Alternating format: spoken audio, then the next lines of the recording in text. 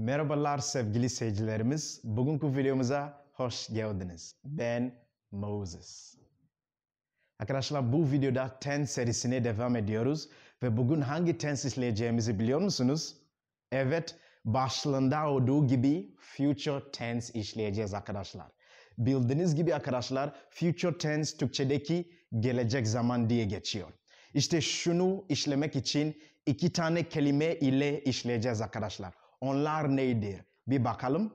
Birinci kelimemiz will kelimesi. İkincisi ise shall kelimesi.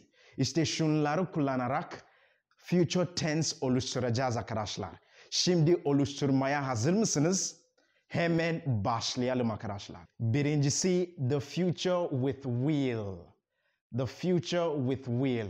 Arkadaşlar şunu detaylı bir şekilde size anlatmak için bir örnekten başlayacağız arkadaşlar. Çünkü örneklerle işlediğimiz zaman daha iyi anlayacaksınızdır. Örneğimiz böyledir. Diyelim ki annelerin günü geliyor.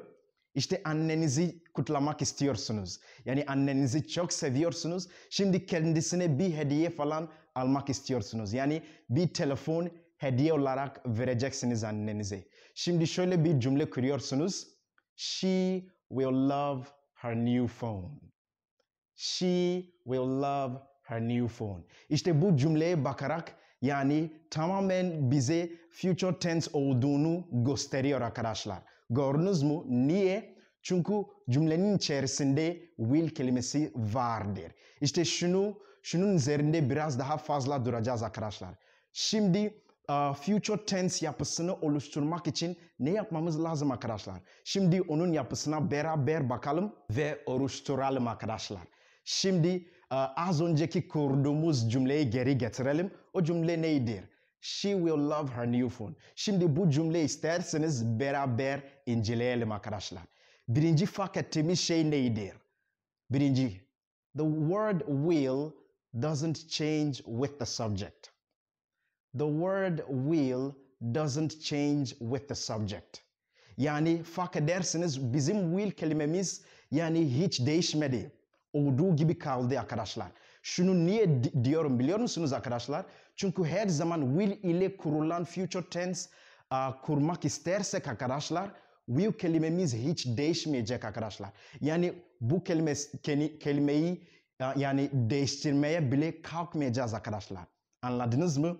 Şimdi ikinci fark ettiğimiz şey nedir arkadaşlar?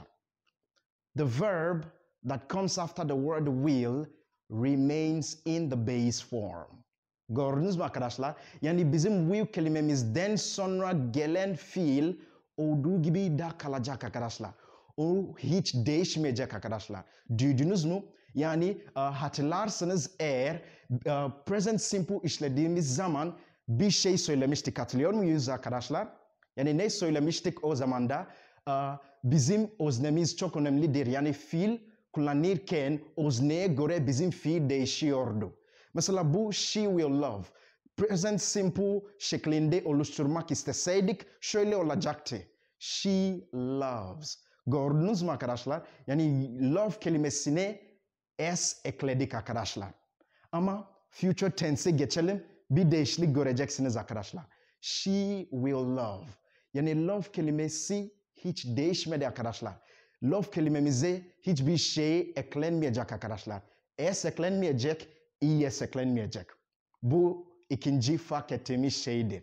Yani şunun ikisini bildiğimiz zaman yani kolayca cümlemizi oluşturabiliriz arkadaşlar. Şimdi söylediklerimizi bir toparlayalım bir tablo içinde. Tablomuz böyledir. Subject, will, the base form of the verb and the rest of the sentence. Şimdi az önce kurduğumuz cümleyi şu tablo içine yerleştirelim bakalım. She will love her new phone. Gördünüz mü? Will kelimesi hiç değişmedi. Love kelimesi hiç değişmedi. Bir şey eklenmedi bu love kelimesine. Gördünüz mü? Şimdi devam edelim arkadaşlar. Şimdi ne yapacağız? Yani bu will ile kurulan future tense nerede kullanabiliriz? Hangi durumlarda geçerlidir? Birinci durumumuz for predictions. for predictions arkadaşlar. Yani tahmin etmek için will ile kurulan future tense kullanabiliriz arkadaşlar. Şimdi bir örneğe bakalım. Örneğimiz böyledir. Diyelim ki biz sinemaya gittiniz ve orada çok sevdiğiniz bir film izlediniz arkadaşlar. Şimdi bu filmi sevdiğiniz için başka arkadaşınıza öneriyorsunuz arkadaşlar. Yani kendisine tavsiye ediyorsunuz bu filmi. Şimdi tavsiye etmek için, ona bunu söylemek için şöyle bir cümle kuruyorsunuz ama İngilizce konuşarak. The movie is great. You will love it. Gördünüz mü arkadaşlar? The movie is great. You will love it. İkinci cümlemiz neydir? You will love it. Gördüğünüz gibi will kelimesi hiç değişmedi. Love kelimesi de hiç değişmedi. Anlatabiliyor muyuz arkadaşlar? Yani sizlere bir şey sormak istiyorum şurada. When was the last time you went to a cinema? And what was the movie you watched in the cinema? Arkadaşlar yorum olarak yazmanızı istiyoruz arkadaşlar. En son ne zaman sinemaya gittiniz ve hangi film izlediniz arkadaşlar? Merak ediyoruz. Yorumda yazınız arkadaşlar. Şimdi devam edelim. Will ile kurulan future tense başka hangi durumda geçerlidir? Şöyle diyebiliriz ikinci durumumuz. For quick decisions. Yani hızlı karar vermek için will ile kurulan future tense kullanılabilir arkadaşlar. Bir örneğe bakalım, daha iyi anlayacaksınız arkadaşlar. Örneğimiz şöyledir.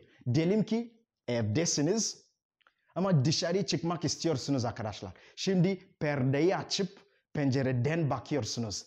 Birden yağmur yağmaya başladı ve orada hızlı bir karar vermek zorundasınız. O karar nedir? Şöyle diyebiliriz arkadaşlar. Oh, it's raining. I'll take my umbrella. Gördünüz mü arkadaşlar? Oh, it's raining. I'll take my umbrella. Yani yağmur yağdığını görür görmez şemsiyemizi almaya karar verdik arkadaşlar. Anladınız mı? For making quick decisions. Şimdi sizlere bir tavsiyem var arkadaşlar. Tavsiyem böyledir. Kış zamanlarındayken arkadaşlar şöyle diyebiliriz arkadaşlar. You should keep a small umbrella on you during the winter. Yani şu cümle ne anlama geliyor Türkçe'de? Yani kış zamanlarında arkadaşlar her zaman en azından küçük bir şemsiye yanınıza alın arkadaşlar. Islanmak istemezsiniz. Evet, devam edelim.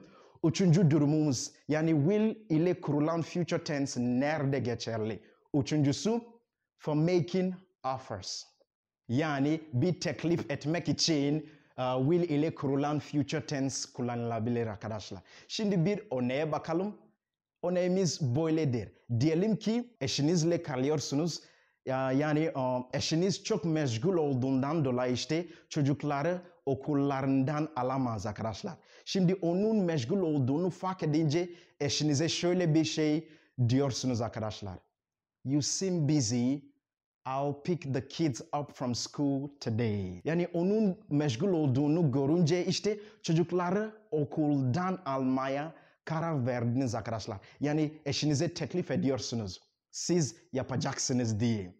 Gördünüz mü arkadaşlar? Şimdi sizlere bir sorum var arkadaşlar. Bildiğimiz gibi okullar başladı ya da başlamak üzere. Sorumuz böyledir. Are you happy about school resumption? Yani okulların başladığından memnun musunuz? Mutlu musunuz arkadaşlar? O yüzden şurada bir sormaca var arkadaşlar. Mutlu musunuz? Evet ya da hayır. Cevaplarınızı bekliyoruz. Şimdi devam edelim. Bu will ile kurulan future tense nerede geçerlidir? Dördüncü durumumuz böyledir. For making promises. For making promises. Yani bir kişiye söz vermek için kullanılabilir arkadaşlar. Bir örneğin içinde kullanalım. Bak bakalım nasıl olacak. Diyelim ki 10 yaşındasınız. Varsayalım arkadaşlar. 10 yaşındasınız ve bisiklet sürmeyi çok seviyorsunuz arkadaşlar. Yani sporcusunuz.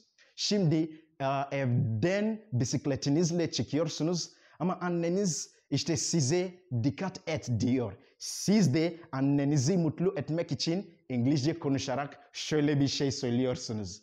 Don't worry mom, I'll be careful. Gördünüz mü arkadaşlar? Yani annenize dikkat edeceğim anne, merak etme diyorsunuz arkadaşlar. Şimdi fark edersiniz bizim will kelimemiz will direkt yoktur arkadaşlar. Gördünüz mü arkadaşlar? Yani kısa olsun diye I'll be careful diyoruz. Ya da I will be careful da diyebiliriz arkadaşlar. Gördünüz mü? Evet arkadaşlar, hatırlarsınız videonun başında bir şey söylemiştik. Future tense oluşturmak için 2 tane kelimeden bahsedeceğiz bu videoda, hatırlıyor musunuz? İkinci kelimemiz neydi? Shall kelimesi. Şimdi ona bakalım, detaylı bir şekilde açıklayalım arkadaşlar. Shall kelimesi işte şöyle diyebiliriz. This is used for future time reference with I and we. Gördünüz mü arkadaşlar? Shall kelimesi kullanmak istersek ve future tense oluşturmak istersek arkadaşlar sadece ve sadece I ve we ile kullanılabilir arkadaşlar. Yani you ile kullanılmaz. They ile kullanılmaz arkadaşlar. Şimdi devam etmeden önce bir şey ek olarak söylemek de istiyorum. Shall kelimesi nerede kullanılır arkadaşlar? Resmi durumlarda. Yani the word shall is more formal than the word will. It's used in more formal situations. Did you understand guys? Şimdi Türkçe'ye geçelim isterseniz. Örneklerle bakacağız arkadaşlar daha iyi anlayabilmeniz için. Birinci örneğimiz şöyledir. Diyelim ki okulda işte kütüphanede bilgisayarlar yeterli değildir. Şimdi başkasına bilgisayar lazım diye söylemek isterseniz ve resmi durumda olduğu için bir cümle kurmak isterseniz şöyle diyebilirsiniz arkadaşlar. We shall need extra computers at the digital library. Gördünüz mü arkadaşlar? We shall need. Gördüğünüz gibi shall kelimesi arkadaşlar will gibi olduğu gibi kalacak arkadaşlar. Onu hiç değiştirmeyeceğiz arkadaşlar. Ve ondan sonraki gelen fiil need olduğu gibi daha kalacak arkadaşlar. Need kelimesine hiçbir şey eklenmedi. S eklenmedi, es eklenmedi. Yani we shall needs asla kullanılmaz arkadaşlar. Yani olmaz arkadaşlar. Şimdi devam edelim. I ile bir cümleye bakalım.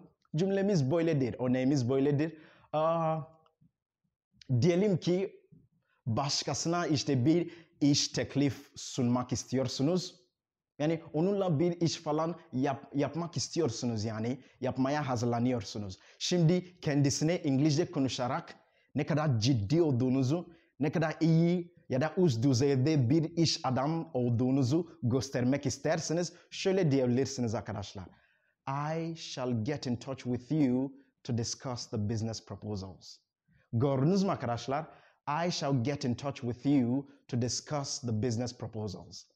Şimdi devam etmeden önce belki kafanızı karıştıran bir şey var. Bu get in touch with ne anlama geliyor arkadaşlar? Yani başkasıyla iletişime geçmek.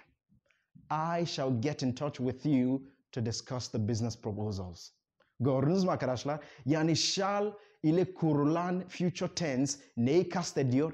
Birincisi resmi durumu kastediyor. Gördünüz mü arkadaşlar?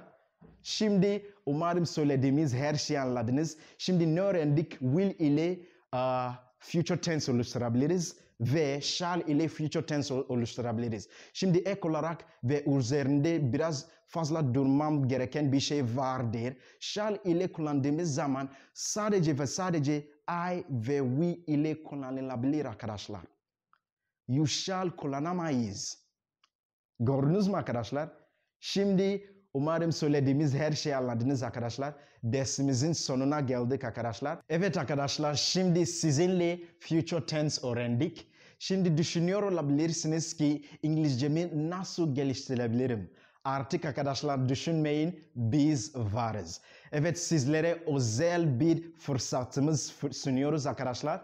Özel derslere başladık arkadaşlar. Vermeye başladık. Sizlere tamamen aittir. Sizi tamamen geliştirebilecek derslerimiz var arkadaşlar. Bu derslerden faydalanmak için arkadaşlar şu numaralarla bize ulaşabilirsiniz arkadaşlar. Evet, şimdi dersimizin sonuna geldik arkadaşlar. Dersimizi izlediğiniz için, arkadaşlarınızla paylaştığınız için, bizim kanalımıza abone olup buradaki zil simgesine bastığınız için arkadaşlar, kalbimizden her zamanki gibi çok teşekkür ediyoruz arkadaşlar. Bir sonraki videomuzda görüşürüz. Hoşça kalın.